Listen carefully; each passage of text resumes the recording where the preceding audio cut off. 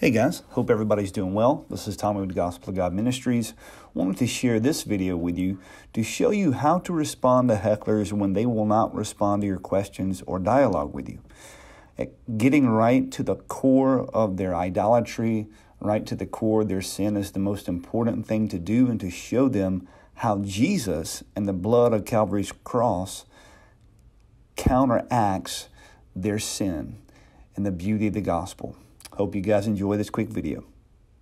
Go out and proclaim the gospel to see a life transformed, because the truth worth proclaiming is the truth that transforms.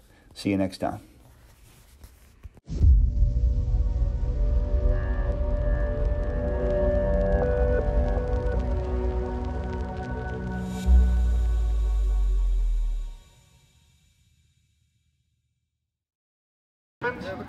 There's a change in your life. There's a difference. There's a difference in your mouth. There's a difference in how you act. Allah is a God that can't save. He's a God that condemns. He's a false God. Psalms 96 verse 5 says this. Psalms 96 5 says this. All the gods of the nations are idols, but He is the God of heaven and earth. All the other nations, all the other false gods are idols. Here's His idol. His idol is Allah. His idol is a false God. His idol is a false God.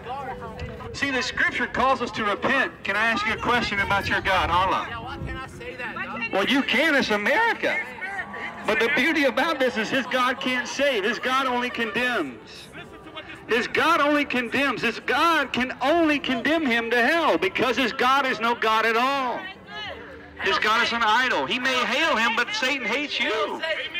Everywhere we go, we see stuff like this. This is not uncommon. Everywhere we go, we see stuff like this. He hails Satan, but Satan is a condemned foe because of the blood of Jesus Christ.